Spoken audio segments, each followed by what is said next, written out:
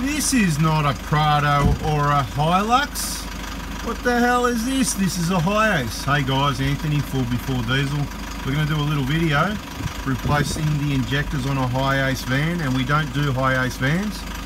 Our 4x4 Diesel workshop partners may be able to do HiAce vans sometimes, depending how busy they are, because they're also very busy. And obviously we can't do everything, but look, feel free to shoot me a text message and we'll pass some details on if you're in around Melbourne. It's up to them, it just depends how much work they can fit in, but we'll get into this one and we'll show you what we can as far as injector replacement job goes on a HiAce van. Alright, so it's a HiAce. First thing we're going to do to make a bit of space, let's rip these seats out.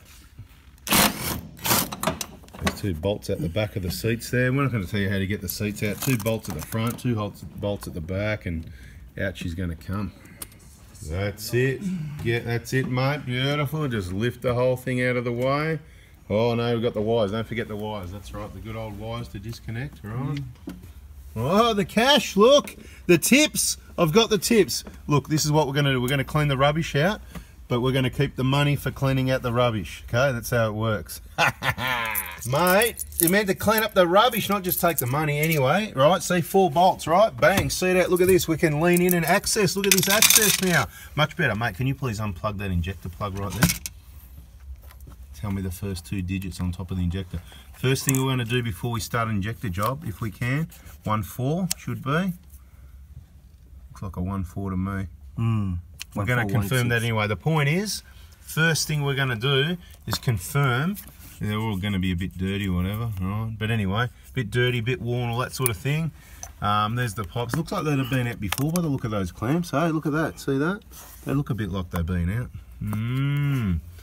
We'll check those out there. That's definitely a 1-4, right? Look, it depends which vehicle. So I don't think all HiAces are 1-4, but on this one, we want to confirm.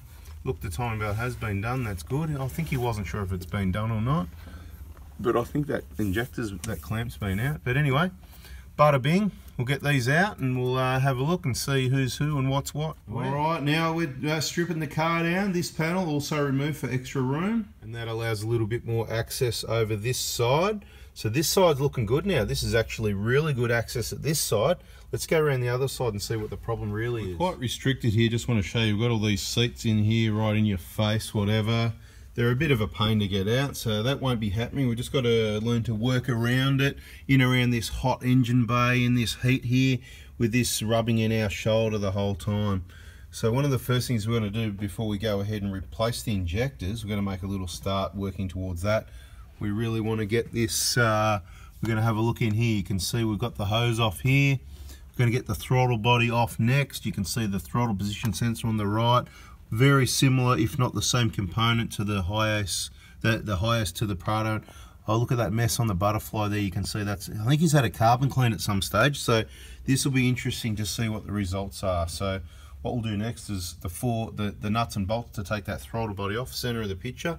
Don't just watch this video if you're going to replace your injectors. Watch our other injector replacement videos in the VIP group, and that'll give you more information so you can understand, and you just adapt that information to this vehicle. So throttle body can come off, we'll have a look at that, and depending what we see at the EJAR valve, whether we actually drop the EJAR valve off. So let's get the throttle body off. The access in there, it makes it look easy from up here. Well, if only the front of the vehicle, the windscreen and the whole front hood area wasn't here, we could work in from the front, but you know, and then you see you got the seats up here in the way.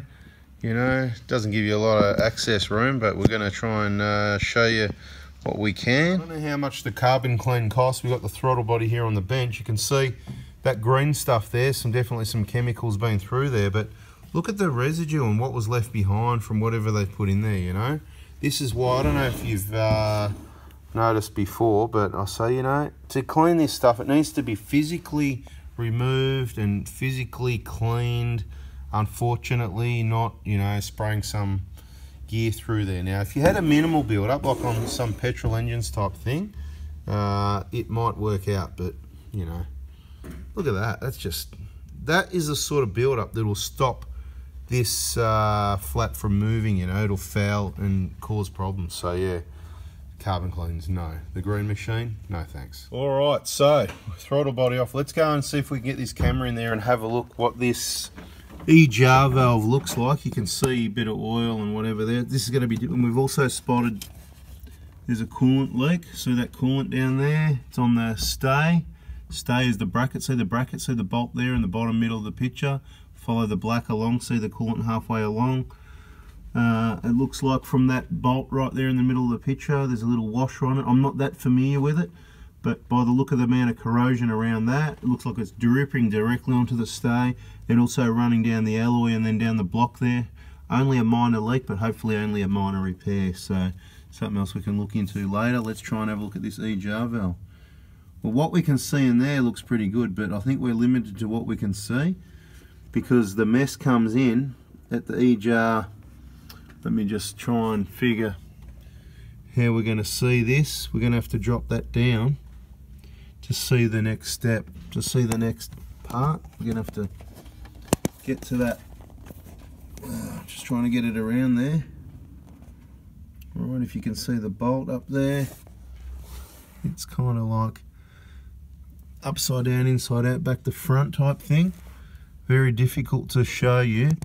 You can almost, just trying to see if I can get the camera in the right spot, get it to focus. Not going to happen anyway, but this is one of those things you're going to have to figure out. This is why sometimes, guys, I just can't show you everything. But yeah, you can see the two nuts at this end, but there's another one around that side. To drop that E-jar valve down, you're going to have to get the two nuts on the end of the E-jar cooler there. And that obviously the stay, the top bolt will have to come out, move the wiring loom, or might stay there. Might be clipped on at the other end as well, and then loosen off the one against the block in there at the other end of the stay. Need to have a look at it to see what we're dealing with. It's unknown what the blockage may or may not be like in this manifold. I'd really like to have a look at it. Check this one out as well, right? This is an important one. So on this engine, like the PRADO and the HiAce, the oil filter is in the same place, but you can't see it because it's hiding down there. It's not exactly the same, it's slightly different. The oil cooler is different. Very hard to access. You could probably reach around the back here and get to it, but see that panel there? That's what it's there for. Let's go around the other side and unbolt this van. Set up nice, neat and tidy, mate. He's into caulking, and I bet you want to know who it is. Sorry, can't tell you that, mate. He's all mine. Anyway, look at this panel here. Mate, can you please open that up for me and show us the access to the panel? So we can just unbolt that. Oh, okay. Oh, so we can't get to it because people that made the cargo barrier didn't consider that, and all they needed to do was have it going up a little bit so we can get to the top bolt. Oh, that's a pain. So we've got to take the whole cargo barrier out just to get the access. This is a special shout out to Autosafe. When you design your top price products, right, you need to make considerations for the original design of the vehicle. Maybe you could have a panel that comes out of that, or you could just have the steel going up, have a little, you know what I mean, what do you call it, like a speed hump in the bottom of the cargo barrier. It's still perfectly safe and be a barrier, but then we can have access. Right, so that's a shout out to Autosafe, not so awesome this time. Alright, now we've got the rear panel off, mate. Can you please demonstrate the increased access now? At the back here, there's a plug that we can get access to. Would have been really hard from the front. Yeah, you could do it from here, but it'd be very difficult. Much better from there. Yeah. Secondly, you can access your oil filter right here as well. A lot easier. Yep, that's what you want. And also the plug for the EGR up here as well. Yep. Vacuum lines on the back of the EGR valve. And the bolt right at the back here, I think we'll the one at the bottom of the EGR valve we're trying to get to now, yeah? Get it from that side, yeah? Yeah, probably easier access from this side. So definitely need to be able to access that plate. So Autosafe need to pull their socks up and lift their game, eh? Yeah. Maybe, is there a way we can do it where we don't, it might sound dodgy, but can we leave the top bolt out, and will the cargo barrier keep it pressed in enough so that just using the bottom two bolts and we can more easily slip it in and out next time in the future? What do you think? I reckon. It'd seal up pretty well with two bolts and the cargo barrier pressing over it. And also, Sorry. That's right. Also, you can access this part here where it captures any oil that drops out of the filter when you change it. Yeah. And you can wipe it clean so that you don't get any oil smell inside the cabin. I'll come around that side with the camera and we'll have a look from that side for everyone. So this is the access point here we're talking about, right? Just trying to get the light in the right spot for you. But see all the oil there, because whoever's been changing your oil filter, they've been doing it from up the top, reaching around, doing it the hard way. Where look, you've got it right here and you can clean up. So just to give you a bit of a look around if possible. See, I'll just get that light out of the way for a minute. We'll have a bit of a look around, might work better. You can see all the oil there. And these are all the things you need to be able to access from around this side. So van's definitely a lot harder to work on, so think yourself lucky if you've got a PRADO or HiLux, and that's why. Another reason why we choose those vehicles and not work on the HiAces. Just haven't got time for this business. Look at this, you know, there's like 2 of us working on the vehicle. It's 10:30, we've been going all morning, haven't made a lot of progress. Just trying to get this EGR valve out, and to do that now, the dipstick's in the way. There's no other way we've figured out so far to get that out past there, so it looks like the dipstick's going to come out. Let's go around the other side. It's even hard to get in a position and do a video and hold the camera still, but I tell you, see the EGR valve and you can see the, anyway, you can see what's going on. Looks like the top half, it's just probably that 10mm, and the dipstick, I'm hoping it splits. Again, I don't know these vehicles that well, we'll have a look. Hopefully it splits like the so we'll see anyway, right? But at the moment the dipstick is in the way, that transmission dipstick, of getting the EGR valve out, and I can't hold the camera. It's been quite a while just to get the next component off. Very difficult vehicles to work on type places. You can see there's no issue with any of these components. I mean, they could do with the general cleanup. This is the sort of thing where you can spray intake cleaners, like, you know, that, what was the brand? Diesel intake, decarb, you know, all those brands. I'll show you a can in a minute. I think I've got one there. To clean very light things like that, that's what those products are good for. Any build up, you need to get in there, scrape it, clean it, wipe it, whatever the case may be. Not recommending brands or anything, but the liquid moly, diesel engine intake decarb, is something what you could use for an engine that hasn't got a thick build up. But any thick build up, you can't just use a product like this to push it through the engine, to be quite honest. What's going on there, mate? That's completely blocked. You've got a handful of carbony soot. That EGR cooler must be totally blocked. Can't wait to see up the other end of that, if whatever. And the good news is that means the intake will be clean. Look at the valve, beautiful. Now this thing, I've got to tell you guys, this has got a catch can. Now you've seen all the oil previously in the video, all that oil. So if the catch can even works, isn't it meant to take the oil out? Which is the glue for the soot. The soot's the real problem. A lot of people fail to understand that. But the catch can's meant to stop the oil. So if the catch can's on the vehicle, right, you can see the hoses over here, right? See those hoses there? For the catch can, goes down to the catch can. It's down there, don't worry where it is. There's a catch can, catch can, catch can. Anyway, right? But look, you saw all the oil in the other components, and the only thing that's working on this vehicle is how blocked that is. That is bloody awesome. Surprised it's not getting a P0 or anything. I think we just need to leave it all blocked, put it all back together, to be quite honest. We didn't see anything, all right? Maybe we're joking, maybe we're not. Let's have a little analysis of these components just quickly. We've already looked at this one, and you can see the oily residue. You can see the oil in this one. All right, let me try and get the light and show you a bit better. Or maybe just this light. See how wet it is in there? That's wetter than bloody PRADO HiLux without a catch can. I don't know what's going on there. Anyway, let's look at this. So you've already seen this on the vehicle. So the EGR valve, you can see, I'm not sure if it's identical component, but looking at it, I'm thinking out loud here. Would that be the same 2 bolts? I'd have to, yeah, I can't think, but it might be different. But it's very similar, even if it's different, but it could be the same part number. But see, the bottom, totally blocked up and dry, right? The reason it's blocked up is because this end is where you get that oil, and the oil's the glue. So when the turbo pressure does blow backwards, that's where the little bit of oil goes into here and allows a little bit of glue for all that soot to stick up. What I'm looking at here is, why is this not getting a P0400 throwing a code? Because it hasn't got enough EGR flow. So the EGR cooler at the head end looks fairly clear. It looks clear. There's no blockage there, and that's why the plate normally goes there, because it's dry. It's not going to block up. You put something at this end, you're going to have trouble. And as demonstrated here in this video, you might even have trouble even if you don't put something there, right? So we're contemplating, look, this doesn't, it's just going to get a quick clean. There's no blockage there. There's no point wasting time on this. So we'll give that a quick cleaner. And I don't know whether we should even just tap out what's going to come out and then just, well, let's leave the E-jar cooler blocked and then less E-jar flow, and we'll keep it clean like that. That's what I'm thinking, to be quite honest. Nothing wrong with that, is there? I mean, you know, if we clear that out, then we're going to risk all the mess starting to come into here. If it's working, and this is, I suppose, a demonstration of, this is like having a plate in there. That's like a plate with a 7mm hole. I don't know how much you can see, but there's a tiny little hole there, and it'll probably flow about as much as a 7mm. Thanks, mate. That's good. Let me see if I can get the light around. Get rid of that light, maybe. How about that? Very difficult. But look, hard to show you that, the reflection and all that with the light. Turn the light off, we'll be in the dark. Let's try this with the light off, not much better. I'll bring the other light up. So it's just really difficult to show you, but you just have to take my word for it. It's really blocked. It's like a 7mm hole in the wrong spot, but I'm just really thinking to leave it there, because you clean it out. There's no point doing R&D, cleaning it out, and then putting a plate in somewhere else, or whatever the case may be, when it's already beautifully... This is what you call a self... you know, when you... What I'm trying to say here is a natural self-healing vehicle. A natural self-healing Toyota HiAce. How good is that? If only the Prados and Hiluxes could do this as well.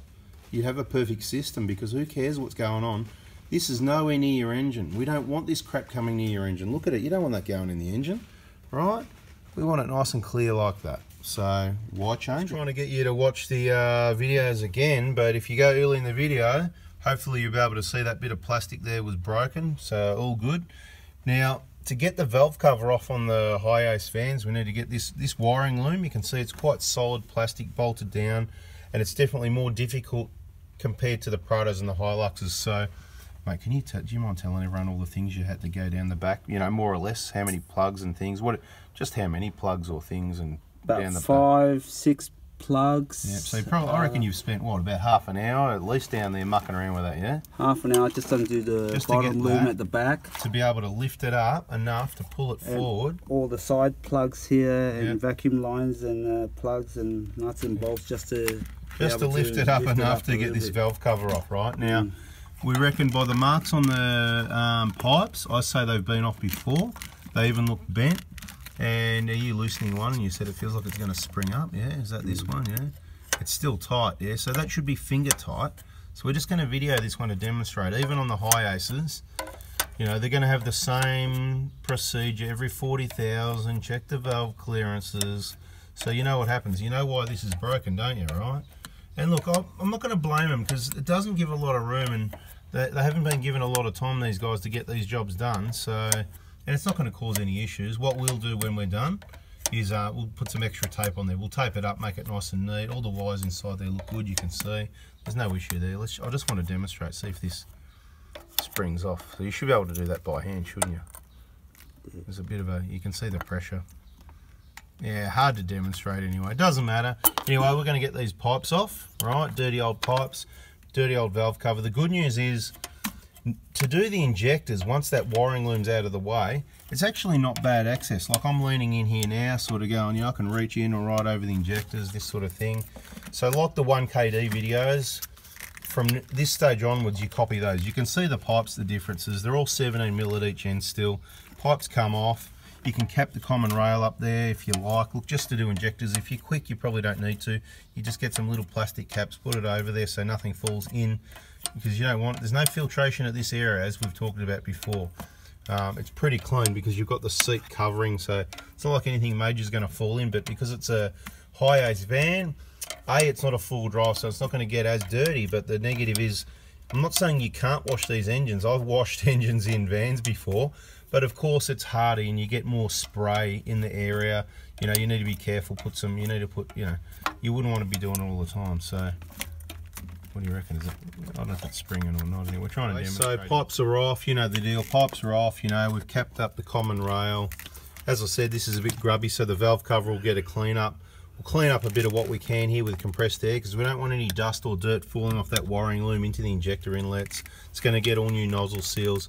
We're just trying to demonstrate, you know, the pipes where, you know, because we saw the clamps had been off, but because they're a bit shorter, the jack in the box isn't quite the same type thing. Yeah, that's a good one, mate. Flicked it out, beautiful.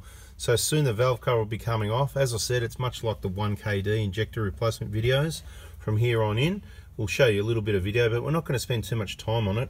I suppose it's just demonstrating the major differences between the HiAce and the to the PRADO and the Hiluxes, where they're both very similar to each other. Yeah, no, look, we gave it a quick clean, you know. Like I said, we weren't going to spend too much time on it, but and the carbon clean, the residue, that chemical stuff, and it makes it really hard to clean off the surface, that's why.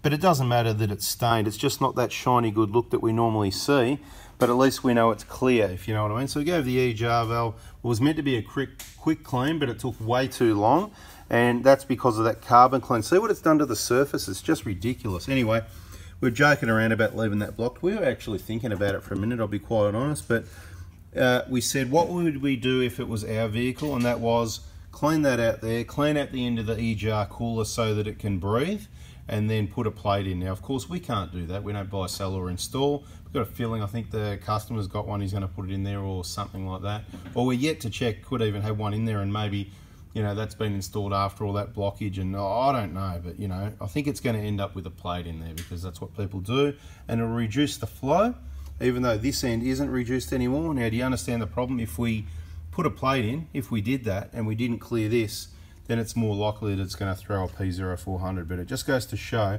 how much the flow can be reduced here and it not throw a P0400. It also goes to show how much you can reduce the flow. While that was all blocked and everything, that was legal. Once you put the plate in with a 7mm hole, it may or may not be, just depends what state or country. It's just, I can't be bothered dealing with it to work out whether it is or not. So that's why you need to get onto kaon.com.au, get your own plate with a 7mm hole from them. They're on eBay.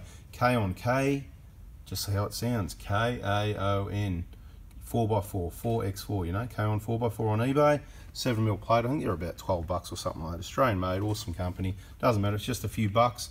Put it on your keyring in case you ever decide you want to put it in there and keep doing your research to work out, you know, whether it's the oil or whether it's the exhaust gases you think's causing the problem, blocking up intakes and stuff. But this one was a lucky one. Anyway, we'll continue with injector replacement. Here's the old pipes, they'll be getting replaced, all right. All new gaskets. All right, 3 people on the job. One holding the loom, one lifting the valve cover off, and one holding the camera. Very carefully, that's the way. Not that it matters, because we'll replace these top seals anyway on this one. Just show you what it looks like inside. Guess what? Funny that, it's a 1KD. Looks very much the same, doesn't it? Look at that, eh? Funny that. Pretty clean in there. It looks like it's had some fairly regular oil changes. We'll get rid of that gasket, do the usual cleanup on the head as per the other videos.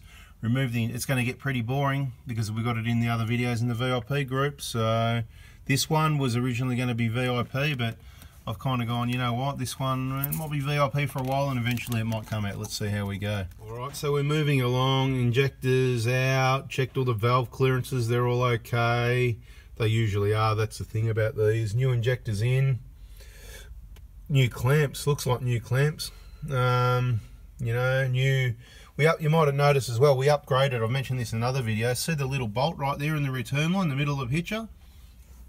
On the older engines, they were a 17mm head, and what happens, they're a bit big, and they can grab the little gasket things, the little gasket, these ones behind here, right, and twist them a little bit. So we do what I call an upgrade and put these, the later models from about 2010, 11-ish onwards, have these small 12mm heads, and they don't seem to grab and twist those little things. And I mean, you can do the best job, oil it and everything, and sometimes you get lucky, sometimes they just twist anyway. So just sort of let you know about those little upgrade bolts as well. Next is, we haven't talked it down yet, we're about to put the valve cover on, check the alignment, make sure it's all good at the nozzles and that. And once that's right, we'll obviously talk it all down as per the, like I said, the videos in the VIP group. So over this side of the engine, it's pretty well coming back together. You can see the hoses that connect down to the catch can. Personal choice on a catch can if you wanted to. It just didn't look like it was working too well by the amount of oil in there, so I wouldn't be relying on that. And then when it blocks up, then the whole crankcase ventilation system has failed and it's not going to do the job it was designed to do, because there's been something put in the line that's meant to go just from there to there. It goes all the way down there, all the way back out here. Anyway, I'm not going to go on about it, that's in other videos. So doesn't that look better, all nice and clean, you know, whatever, happy days. We can't control how dirty the plugs are really, but all new pipes, all new injectors, valve covers clean, all new gaskets, Mickey Mouse, everything's gone back together. There's a few more things to do. There's some clips and clamps, yes, you can probably see in the picture, just like I can. We have not done yet, this is just where we're at so far. Just did a little repair on that bit of plastic up the front there that was broken by someone else. Probably when they got in there to do the timing belt, being lazy, whatever, instead of removing more components to just do the job properly, you know. Sometimes just take a few more things out of the way makes it easier. Over this side, a little bit off topic while we're talking about it. You know how the PRADOs and the HiAces, they have that slight steering rack weep. Well, not to say these don't have a similar thing, so keep an eye on your power steering level on these. And same deal, you know, they're still Toyotas, they're made basically the same way, same quality level in the same factory. Everything's pretty much about the same at the end of the day, even though it's a HiAce, not a Hilux or a PRADO. The EGR cooler's different, made by the same company, and it is quite a different design. I like it, it's a fair bit more simple than what the in the PRADO and the Hilux, because it hasn't got that extra moving components. See that? Did anyone notice that? Right. And it's looking pretty good. A few more nuts and bolts, all the EGR valves back on nice and clean. Throttle body, intake hoses. When we opened it, the positive battery terminal, that plastic cover wasn't on, so we just of course sat that back on before we commenced work. It's there to save any, you know, safety issues sort of thing. You don't want any short circuits unnecessarily. See those fuel line clamps lined up just awesomely.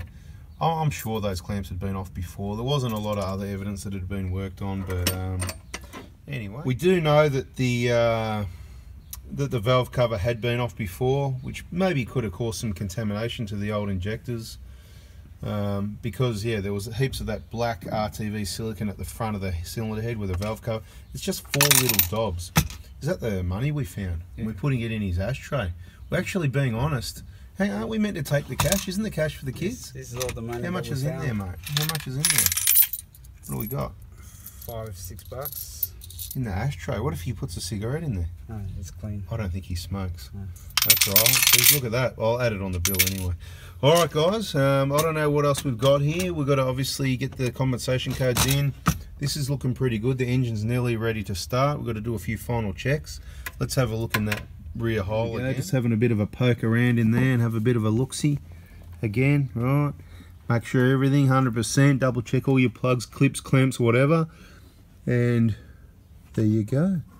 Look at that, eh? Has anyone noticed, you know, while we're just, you know, videoing around this engine, has anyone noticed anything? And right, it's no, look, you know, it's no laughing matter. You can tell the genuine Toyota hose. That's a genuine Toyota hose. That's a genuine Toyota hose. If you look here, see that vacuum line? That's a genuine Toyota hose. If you look there, that's the MAP sensor, you know, the manifold absolute pressure, right? And see that at the top left corner, that's a genuine hose. But see that black one? That's an aftermarket hose. And see that bracket there? That's a bracket for a MAP filter, or what do they call it? A fuel filter. Expensive little plastic thing made by HiAce, whatever you want to call it, right? About 60 bucks worth. We normally replace it, but it's not there to replace. So with this one, we're not going to make any changes at the moment, but what we're going to recommend to the client is we can either order the parts. It's an easy fix, but I would highly recommend the MAP filter stays in place. The engineers put it in place for a reason, and that is to protect the MAP sensor so it doesn't get contaminated. You know, the MAP sensor is going to be about $200 or $300 worth. MAP. Does that sound right? Have you purchased a MAP sensor? I haven't bought one lately. No. It's about $200 or $300 it'd be, wouldn't it, right? We want to protect that. That's why there's meant to be a filter right there. It's obviously been like that a while, you know. But so what I'd say is we need to order the MAP filter. So basically you just say I've got the HiAce, I've got, you know, the VIN number, January 2010, JTFHT02P4000, you know, blah blah blah, and say I need the MAP, and you know, they may or may not know what you're talking about, but you order that and you say, and I need the vacuum line that goes on each end of that also. And what will happen is one end goes to one end and one end goes to the other. And let's just put it all back to genuine how it was meant to be by the Toyota engineers in Japan. Bada bing, and it's as simple as that. And this was made in Japan, that's why it's a quality vehicle. And we're going to finish getting this back together. You're putting that side plate back on over there, beautiful. This is just about done. It's been a big day. It's a lot of work, guys. Like, you know, the injector job, a lot easier than a 1KD and a PRADO Hilux, except for the fact that that wiring loom's in the way and you've got to get that out of the way to do it properly so that you don't damage it like what other people did.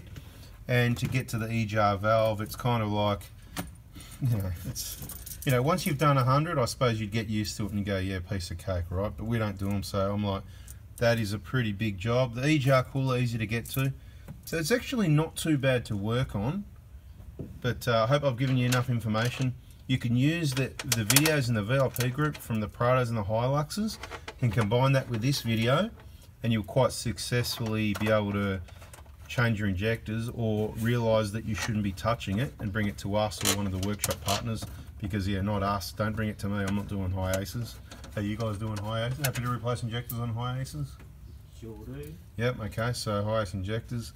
What do you reckon over there, mate? Johnny, what do you reckon? He going, I don't know about that, yeah? No, I know now. He was complaining before, you know, that bloody wiring loom, but... Yeah, but... So, alright, so, no, okay. Alright, so look, you know, we've got workshop partners that'll do it, it's just I won't do it, right? So, just hit me with a text message, say I want to get the injectors done on the HiAce. You know, I'm not promising I've got kits available, they're not going to be on the shelf, but for those few VIPs that are watching this video till the end, or anybody on our YouTube channel supporting, I appreciate that. If you do that, give me plenty of notice, you know, a good couple of weeks to get the, look, these pipes, they took weeks to get, to be quite honest. They took weeks, they weren't available, they took weeks to get. And the injectors, they weren't too bad, just we need time to organise these things. Are you ready? Ladies and gentlemen, start your engines.